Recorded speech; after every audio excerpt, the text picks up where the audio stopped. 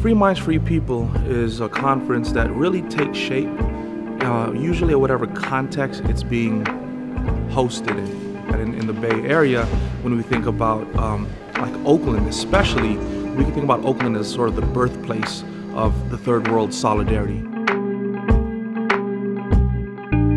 Free Minds, Free People was important because we need a space for educators to think critically about why we do what we do. And we talk about education, but we're not always talking about what the purpose of education is. And for a lot of us who are in people's education movement, we want to think about what are we going to do to get us to our liberation. We are privileged to be partnering with our lead local organization, People's Education Movement in the Bay Area, to bring Free Minds, Free People to the West Coast, to the town, to the home of the NBA champs, Oakland.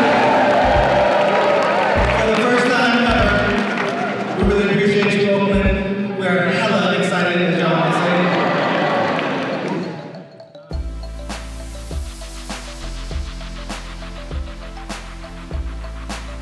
There's a lot of great workshops focusing on ethnic studies, focusing on curriculum, focusing on social movements on the global level and how you can connect all of those things. I'm really excited about it.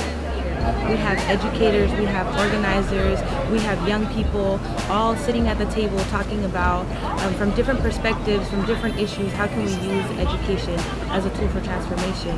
We're very clear that for us it's about self-determination. And self-determination is how we define how we're going to engage in decolonial struggles. There are a lot of youth volunteers that really ran the behind the scenes and really got to organize. It was really a meaningful experience for them, and it was just a preview of what's to come. Another highlight was the cultural night. Oakland and the Bay Area has some of the most vibrant art in the country, and I feel like we were really able to highlight that at the cultural night.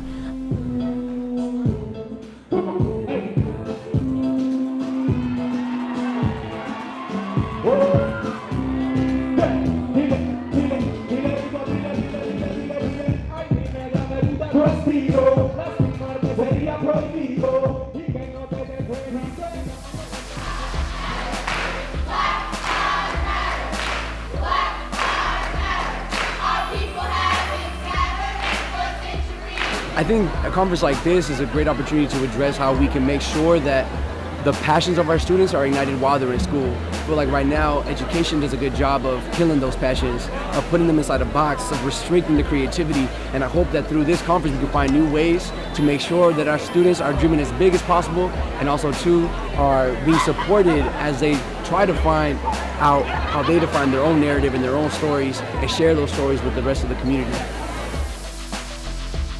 Personally, I think it is a good way to learn and a good way to reimagine education as something to inspire people, empower people, and to think of it in a different context.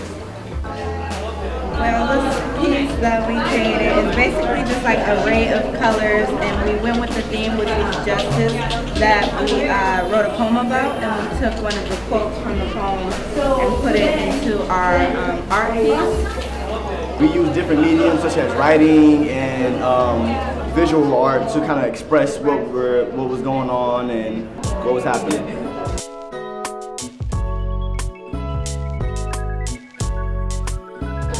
Well, I think the name says it all. Is if you have a free mind, then you have a free person. So even though a lot of us are engaged in educational community work, sometimes we get tied down by the nature of our jobs, by real life that happens, real life things that happen, or just the nature of the system in general that we're fighting against. So I think it's good to take a 4-day refresher course to kind of just clear all that, clear your mind, build your brain, engage in productive dialogue, and use it towards liberation. To just have so many folks from across the country who are doing really groundbreaking work and necessary work in rethinking how we teach our young people and what we're teaching them and how we build relationships with them to fundamentally shift schools in practice is so necessary and also so liberating.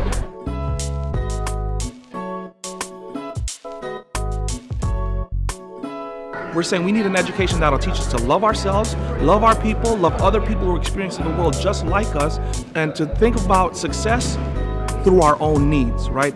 Thinking about self-determination as the primary need for our communities and what we need to do as a result of our education. I'm happy to be in a place where you can engage some difficult questions in the presence of young people. And I think Free Minds is one of the few places that you can actually do that. So I try to support any way I can and come every year, every other year when we have it.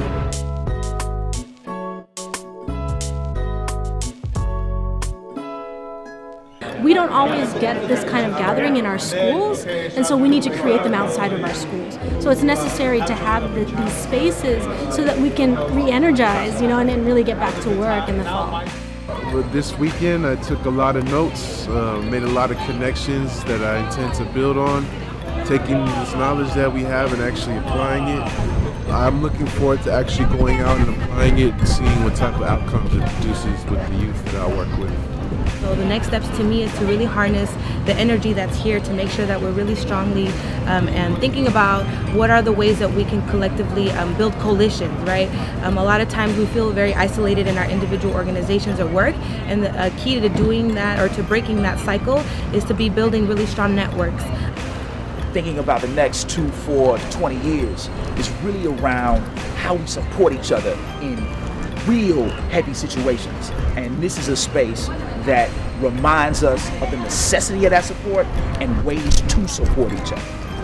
This space is vital. This space is vital. It's energizing. If you're doing this work and you are feeling run down and you're feeling overwhelmed and exhausted, this is a place where you want to be, to come together and connect, to be re-energized, to have new ideas, to have inspiration. If there are things that are bothering you about school, about education, and you're not finding satisfaction, this is a place to start exploring those questions, start trying to connect with other people who are having the same questions, who are trying to find some answers.